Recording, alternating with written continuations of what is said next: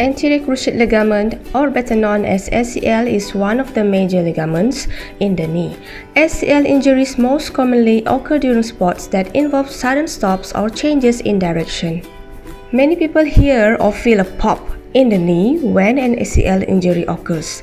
The other signs and symptoms of an ACL injury might include severe pain and inability to continue activity, swelling of the knee, and a feeling of giving way of the knee with weight bearing. Seek immediate care if any injury to your knee causes signs and symptoms of an ACL injury. In the hospital, the physician will examine you and determine the severity of the injury. An accurate diagnosis can be given through the result of investigations such as X-ray and/or MRI. A reconstruction of the ACL operation will be carried out to repair a torn of ACL. Hi, my name is Shanti. I'm a physiotherapist from Kuching Specialist Hospital. After the operation, you will be referred by physician to physiotherapist for your ACL rehabilitation program. Physiotherapists will visit you in the ward, carrying out a complete assessment in order to design your tailored rehabilitation program. In the early stage, physiotherapists will give pain relief to your knee to reduce the pain and swelling. This can be done through ultrasound therapy,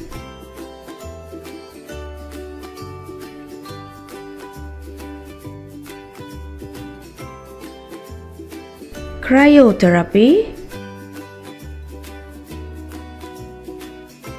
and some manual technique.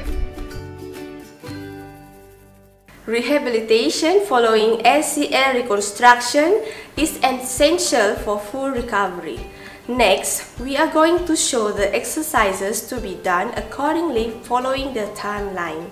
First phase from week 1 to week 2, our goal is to achieve active range of motion from 0 to 90 degrees within 10 days, a good quadricep contraction, full weight bearing at later stage, swelling control, graft protection, and wound healing. You will be prescribed to walk with 2 crutches at the early stage and later progress to single crutch. You will need to weight bear as tolerated.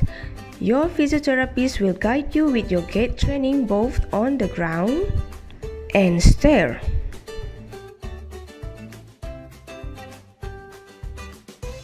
To mobilize the knee, slide your heel up until you feel the resistance and slowly slide your heel down. Repeat 10 times.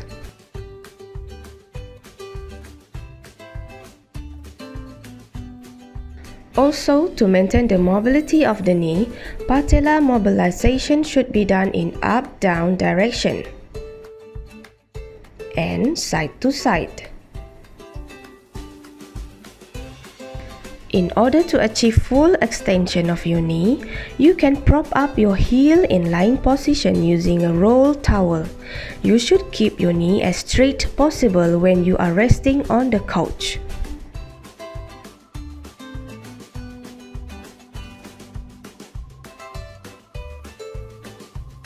To stretch your calf muscle, keep your leg straight in front and pull your foot up with the towel.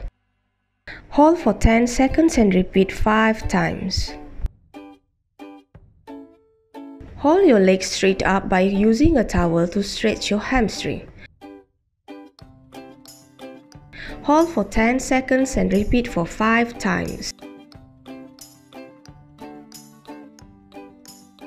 Static quadriceps exercise to activate the quadriceps muscles. Keep your involved leg straight in front and then push your knee down as hard as you can. Hold for 10 seconds and do for 10 repetitions. Next, straight leg raise, or called SLR in short, is done in lying position. Bend your opposite leg and then lift up your involved leg just as high as the other leg. Push your knee down as much as possible. Hold for 5 to 10 seconds and slowly lower down your leg. Repeat 10 times. In standing position, you can do weight shifting training with both hands hold on to firm furniture such as bed, chair or table at your home. Shift your body weight forward or backward and also side to side.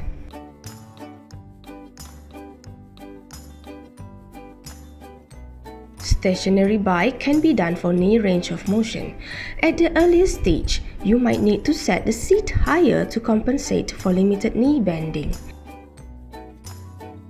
Cycling for 10 to 15 minutes with comfortable speed will be ideal.